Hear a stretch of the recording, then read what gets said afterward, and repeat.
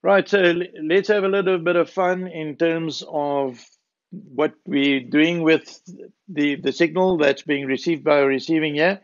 You'll see over here I've got a normally open and a normally closed switch. This button over here controls the normally closed switch, which means if I press this one, it'll break the current to our oscillator, and we no longer have a carrier wave.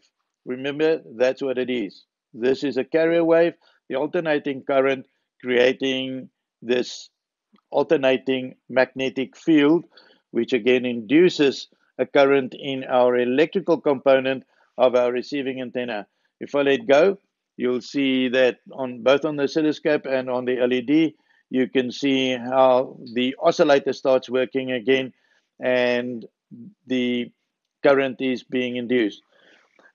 That used to be the very first part, like Gigilgo Marconi um, did. He actually communicated from transmitter to receiver using something which we call pulse duration modulation. Now, pulse duration modulation was simply a set of short bursts and longer bursts of the carrier wave.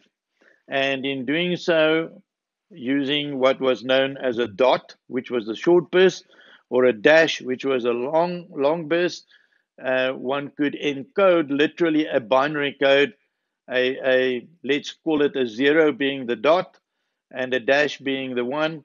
He had a way of binary encoded the alphabet, for instance, by using this. So he would modulate the transmitted signal to create a varying received signal that could be decoded into some form of intelligence, such as, for instance, the alphabet.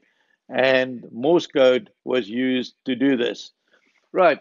So I'm going to attach a little Arduino Nano that I've got here, and we're going to do a little bit of modulation here and show you how we modulate the signal.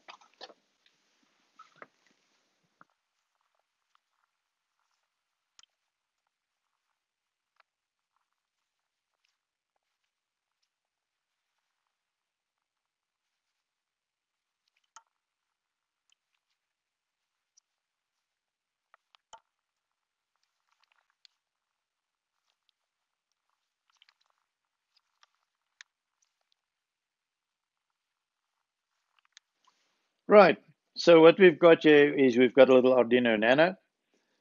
Now, the international distress call in Morse code is dot, dot, dot, dash, dash, dash, and again, dot, dot, dot. So now you can see I've attached the oscillator now to our Nano here, the output of our Arduino. And this is switching the carrier on and off. And then you will be able to see how, in sympathy with my little LED over there that's showing me when the pulse comes on, our receiving antenna, and you can see there's nothing between our transmitting antenna and our receiving antenna. We simply monitoring the current resistor, and on the oscilloscope you can see how it switches on. Now let me so there you can quite clearly see I've switched on both the current that's being generated in the transmitter and the current that's being received by the receiver. And there you can quite clearly see, in sympathy with our modulator over here, and remember this is pulse duration modulation, you can see there's our international distress call. So we're now placing intelligence on our transmitter receiver by virtue of, in this case, pulse duration modulation, the Morse code. So I'm signaling the international distress call, SOS, and you can see how we're switching the carrier on and off. But you can see the point about it. Right. So thank you for watching. So that's modulation.